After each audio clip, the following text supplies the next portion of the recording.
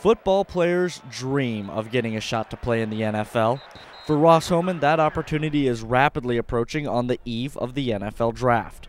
But the linebacker still has questions on where the journey may take him. I mean, I had no really contact with me since the combine and in pro days, so I don't know who likes me, or I really have no clue. Homan, Ohio State's second leading tackler this past season, graduated in December.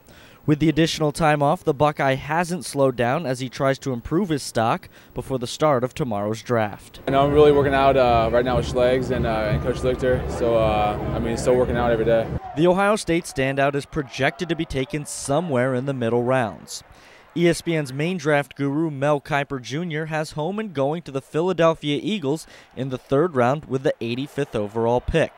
But other analysts like ESPN's Todd McShay think the former Buckeye linebacker will have to wait longer to hear his name called in this weekend's draft. Anxious, nervous, all of them, so I'm happy though. I can't tell you rounds or teams, so I guess I'll find out on this weekend. The one thing draft experts agree on is that whichever team selects Homan is going to get a smart player who possesses great instincts for the game. But which teams are the most interested is still uncertain, and the linebacker says that's okay. I have none preferences. I'm happy with whoever I get the opportunity to. For the draft, the former Cavalier will be back home with his family in Coldwater as they wait to see where Homan is headed to continue his football career. In Columbus, James Ryder, your News Now Sports.